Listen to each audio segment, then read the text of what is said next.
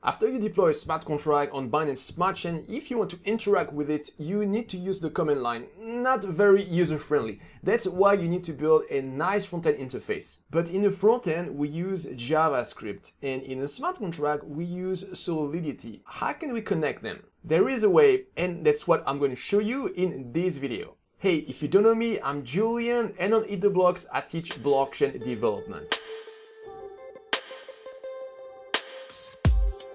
In your blockchain application, also called decentralized application or DApp, we have two main parts: the smart contract, which runs on the Binance Smart Chain, and the front end, which runs in the web browser of the user. The software that runs the Binance Smart Chain is called a client. The client exposes the smart contract functionality with an API. In this API, there are several endpoints. For interacting with our smart contract, we will use two endpoints: ETH send transaction to modify data, and ETH call to read data from the smart contract. On the front end, we will have a web page with HTML, CSS, and JavaScript. This is the JavaScript code that will interact with the smart contract. We could use JavaScript directly to interact with the API of Binance Smart Chain, but it would be too much work. The two endpoints we are going to use, ETH send transaction and ETH call, requires a specific encoding for the parameters, and it would be too much of a hassle to deal with this. Instead, we are going to use a JavaScript library to do the heavy lifting. There are two options: Web3 and Ethers. Web3 is older, Ethers is newer, has a more simple API, and is getting more and more traction. So we will use Ethers, but it doesn't matter if later you prefer to use Web3. Ethers is going to send an HTTP request across the internet until it reaches the API of Binance Smart Chain. The request will then be sent to the EVM or Ethereum virtual machine, which will execute our request, and finally we will have a response sent back to the front end. Another very important part is the wallet of the user on the front end. Technically, it's not part of our blockchain app, but we still need to interact with it.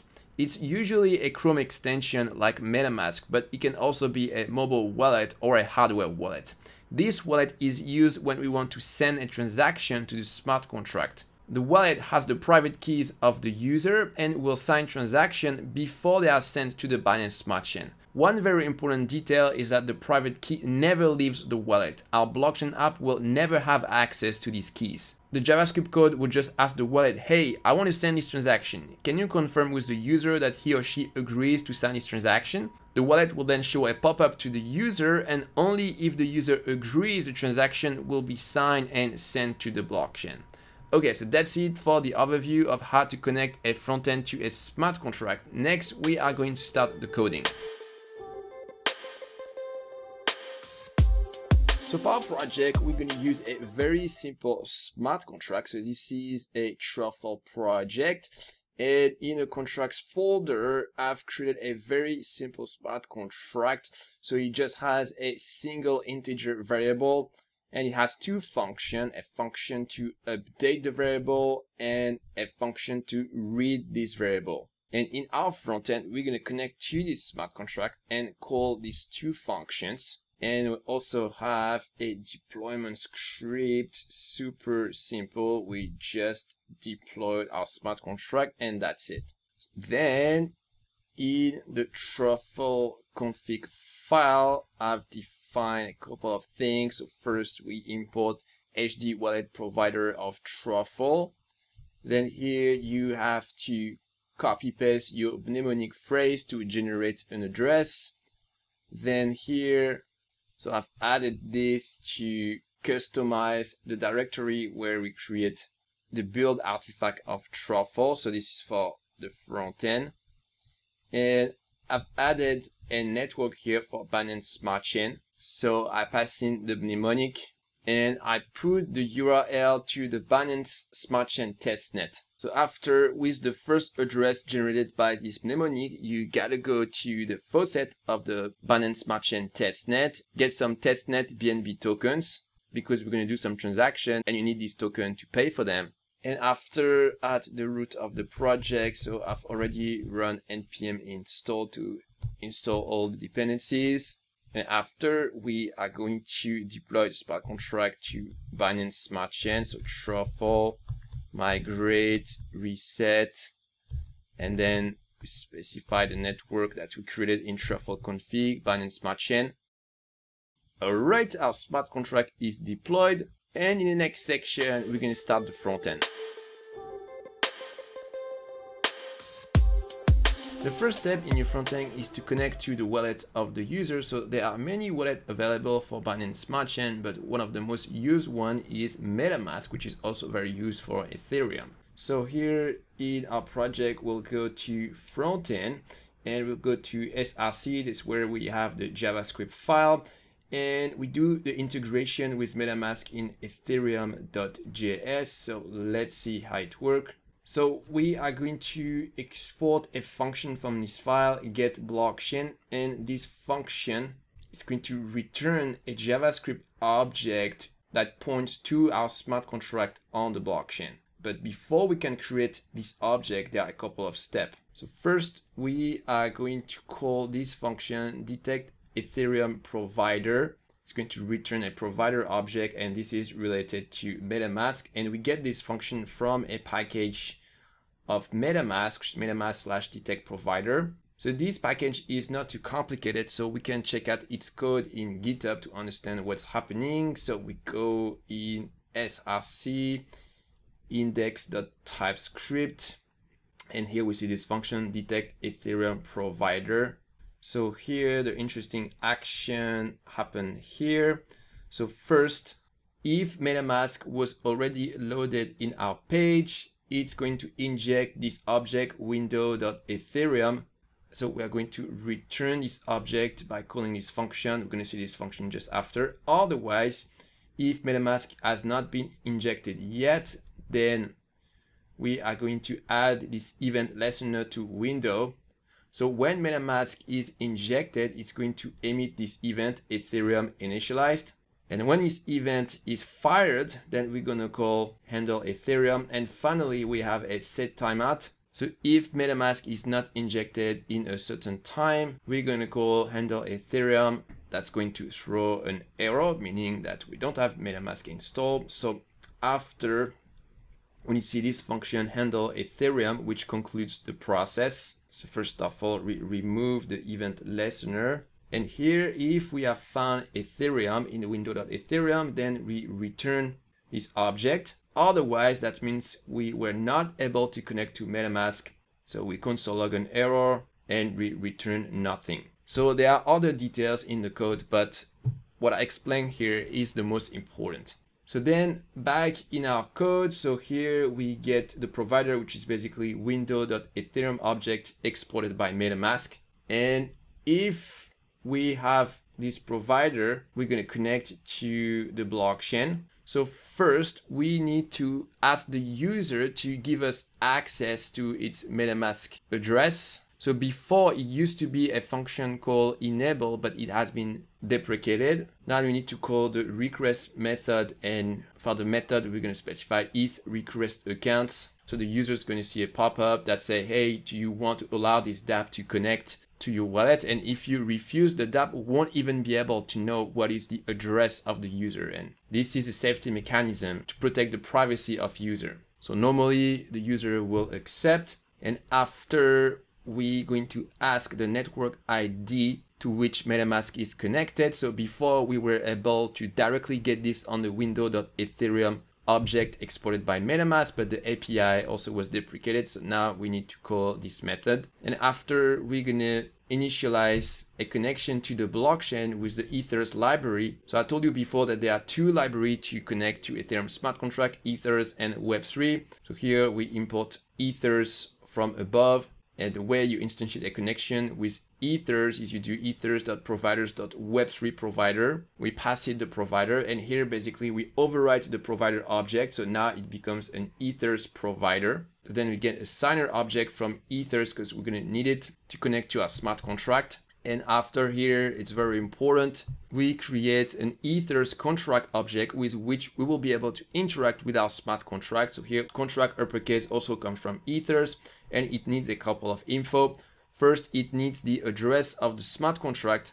So we've also imported a JSON file here, simplestorage.json, and this is a JSON file that is produced by Truffle when you compile and deploy your smart contract, and it has a section with the address of the smart contract under the key networks.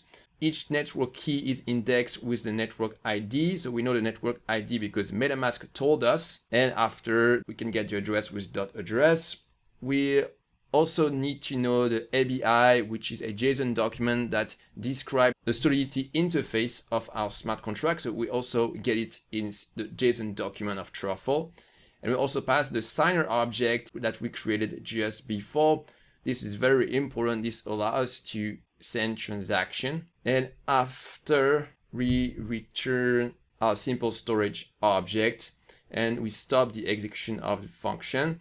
And if we don't have a provider, so this if here is not executed, and instead we're gonna reject the promise with an error message. That means the user doesn't have MetaMask installed. So just to be clear, if you followed some of my tutorial before, you may have noticed that this code I used before to connect to the blockchain was a little bit different. So I've updated my code. What you see here is the most up-to-date way to do it. Okay, so this is a good first step for the front-end integration. Next, we're going to do the integration with our React application. All right, so let's see this integration with React. So we are going to another file, app.js. So this is our main React component. So you don't have to use React in order to integrate with a smart contract on Binance Smart Chain, but that's the most standard solution. So I recommend to use React. So first we import some object required for React. Then we import the getBlockchain function we defined just before. And here we have our main component, app. So first we define the state of our component. So this is some dynamic data related to our component. So first we have the JavaScript object simple storage that allows to interact with our smart contract. Then data, that's the value of the data variable in the smart contract. So the first element of the array is the value itself, and the second element is a function to update the data state. So this useState thing, this is related to React. This is not specific to the blockchain. So let me scroll down. So when the component is first loaded, so this if statement here is going to find that simple storage and data are undefined. So we are going to return loading to the user. Then what's going to happen is that this code here is going to be executed. So when the component first load, the init function here is going to be executed. So we're going to get the simple storage object from getBlockchain. Then we are going to call the read data function of the smart contract, and we're going to get the value for the data variable. Then we are going to save our state. So first we're going to save the simple storage object thanks to set simple storage, and same thing for data. And React, after it sees that the state has been updated, it's going to re-render the component. So this time the if statement here, this is not undefined, so we're not going to have this branch executed, but instead we're going to return this thing. So here we render some HTML. So the class here are related to Bootstrap, a CSS framework that I like to use because it allows you to get some nice styling very easily. But the main point here is to see how we can populate the data with JavaScript, so that we see inside the curly braces. So here we're going to render the data variable, and since this is not going to be a JavaScript number, but this is going to be an instance of big number, this is JavaScript library to deal with really big numbers that are too big for JavaScript.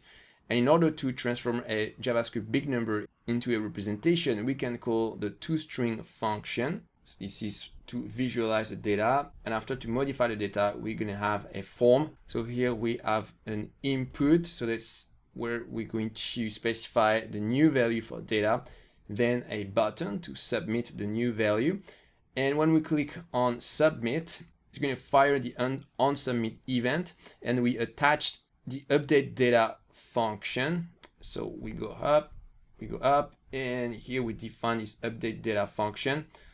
So it's going to receive an event object from the web browser. So we want to prevent the form from being submitted. So otherwise, it's going to be a full page reload. It's not what we want. Then we extract the value of the input thanks to this line. Then we're going to send the transaction to the smart contract. So we use the simple storage object that is stored in the state of the component. Then we call update data and we pass the new value of data. And we await this because this is an async operation that is sent to the network. So then MetaMask is going to take over and show the user a pop-up to confirm the transaction. The user is going to confirm this. Then we have a transaction object, but at this stage, the transaction is not mined yet. It's just sent to the network. We need to wait for a miner to mine our transaction. And after we call the wait function, and this is going to wait until the transaction is mined. And after we need to update the state of our smart contract because the data variable was changed. So now we call read data. We have the new value of data and then we update our internal state. And when React see that our internal state has been updated, it's going to re-render our component. So this is going to be re-render here with the new value of data. So that's how we keep our component up to date. Okay, so that's it for the front-end code. And next, we're going to do a demo.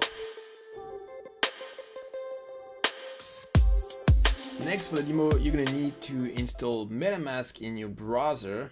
And after, when it's installed, you will need to import the mnemonic phrase that you use in Truffle config. So just as a reminder, before I mentioned in Truffle config that you need to put a mnemonic phrase here. And personally, I just use the one that is generated by the Truffle develop command. So you put your mnemonic here, and after, when you have MetaMask installed, you need to import this mnemonic phrase, and you're going to select the first address that is generated with this mnemonic phrase. And of course, you also need to have some BNB testnet token. You can get some with the faucet of the BNB testnet. And after, we're going to start the front end. So in another terminal window, you go in front end, you run npm install to install the dependency, and after you run npm start to start the front end server. And since we already deploy our smart contract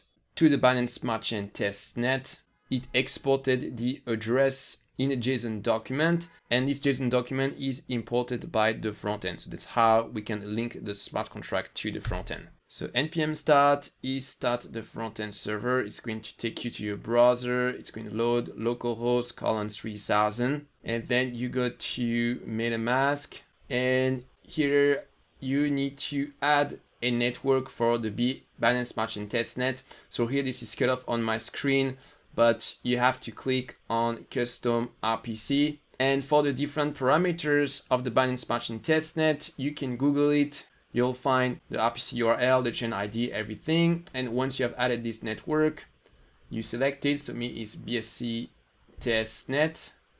Okay, so here actually you can see the parameter. Yeah, so I select BSC testnet. All right. And by the way, if you use the faucet properly, then you should see that you have some BNB token here. So even though it's a ETH, this is actually BNB token. And then after, we're going to reload the front end, and you should see this. So we're going to change the data. So for example, we're going to put 10, click on submit. We see the confirmation pop-up of MetaMask. So we agree with the transaction. We click on confirm. We wait a little bit that the transaction is mined. Then you're going to see a notification of MetaMask. And here automatically you can see the data that is updated. And if we try to do it again, for example, 5, we confirm, we wait a bit. This is mine, and the front end is automatically updated. It works. There are really a lot of moving parts when you want to connect a front end to a smart contract. Personally, after having done some smart contract work and front-end integration, I realized I prefer to work on smart contract because I find it more simple and it pays better. But sometimes you have to do the front-end as well, especially if you are in a small team. And you will soon realize that working with MetaMask as a developer can be really annoying. Fortunately for you, I've prepared this video where I give you my best tips to debug MetaMask. I will see you there.